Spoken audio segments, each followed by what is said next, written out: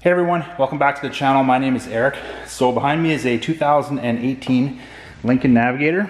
So got this SUV in. We're doing full front end XPEL paint protection film, which is going to include protecting the full hood, the bumper, headlights, the fog lights, the full fenders, the mirrors, and then what we're also going to be doing is the lower doors all the way from the front to the back of the vehicle. So I wasn't expecting this, but when I got the vehicle in, it had existing paint protection film installed on it. Now I'm going to assume it was done by the dealer. And now I just want to go over a few things with what to look for a successful paint protection film install. Now I'm by no means the best installer in the world, never claimed to be, but these are just some of the things that have stood out to me. So right away here, I'm not sure if the camera is picking up the line. I think it is. You got your partial 22-inch hood here. If you look over there, you got no wrapped edges. You have no wrapped edges on the fenders or the hood. In fact, you can tell that this has actually been hand cut.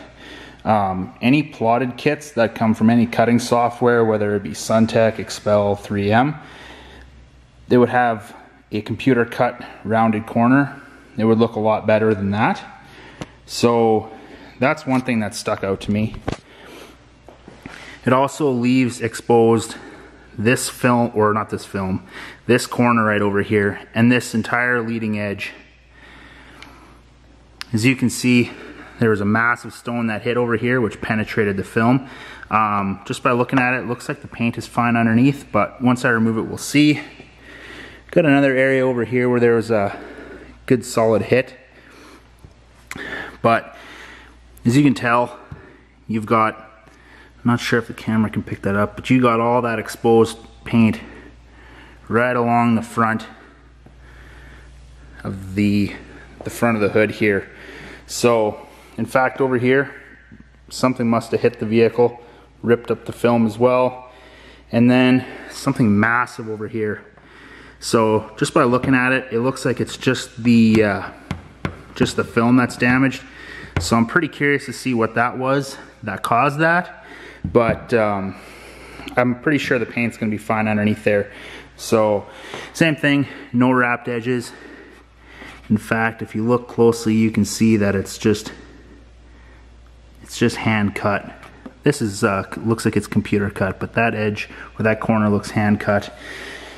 Going back over to the passenger side here, couple things that are sticking out to me. We've got this bit of film over here that's popping up. So what that is, that's just, I don't think the installer did a proper job post heating, or I wonder if he ever did any post heating for that matter, but that should stick down easily. Going over to the bumper, you know, you've got a good, oh man, say a good solid 1/2 inch gap where the film stopped, where he very easily could have wrapped around a little bit. So coming up over here along this top edge, you can tell that this has all been hand cut and not very slow. They didn't do a proper job because you got one stone that hit you over there, which the pattern should have come up a little bit higher. And then you can tell over here you got a jagged cut mark. You got a stone chip right over there, which has actually damaged the bumper. So we're gonna have to do something with that. But you can just tell that, like, right over here they cut and came down. My guess is I've seen this before where this top edge was not properly sealed off. Dust started getting underneath there, so they probably just took a knife and trimmed that back. You got your standard relief cut over here, which is normal, but you can definitely tell that this was all hand cut instead of the proper pre-cut pattern. Down here we got some damage as well. So this one looks like it might have damaged a bit of the bumper, but we'll see once I pull the film off. And then we got stuff over here. So these bottom plastic pieces have been installed. Now, as you can see, the film's peeling back a little bit.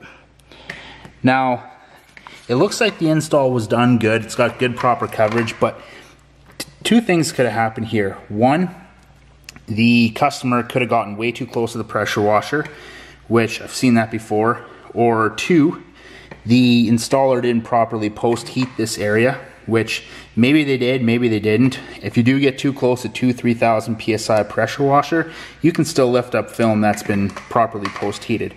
So there's that on that side. But other than that, like, the installation doesn't look too terribly bad. Looks like the alignment is pretty good, minus the fact that some of those edges have been definitely trimmed.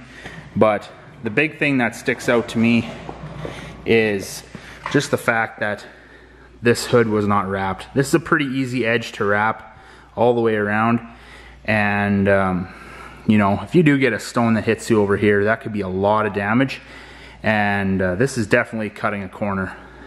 This should not be allowed out the door, and you can see this nice straight cut over here. So I'm almost certain they didn't properly post heat and get that down. But this isn't the worst installation that I've seen. I don't know if it was a dealer that did it or an independent installer that did the install, and I don't know what kind of film they were using. But what we're going to be doing is we're going to be removing all of that, and then we're going to be installing XPEL Ultimate Plus, all pre-cut patterns minus the hood. I'm going to do a bulk installation just because I can get better coverage that way.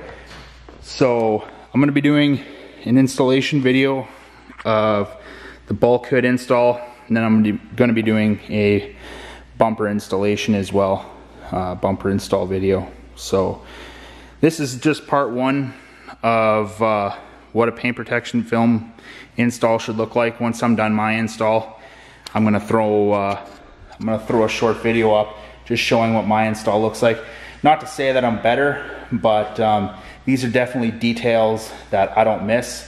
And these are details that shouldn't be missed by anybody who's doing paint protection film installs. So thanks a lot for checking out the video. Make sure you subscribe to the channel and stay tuned for the next one.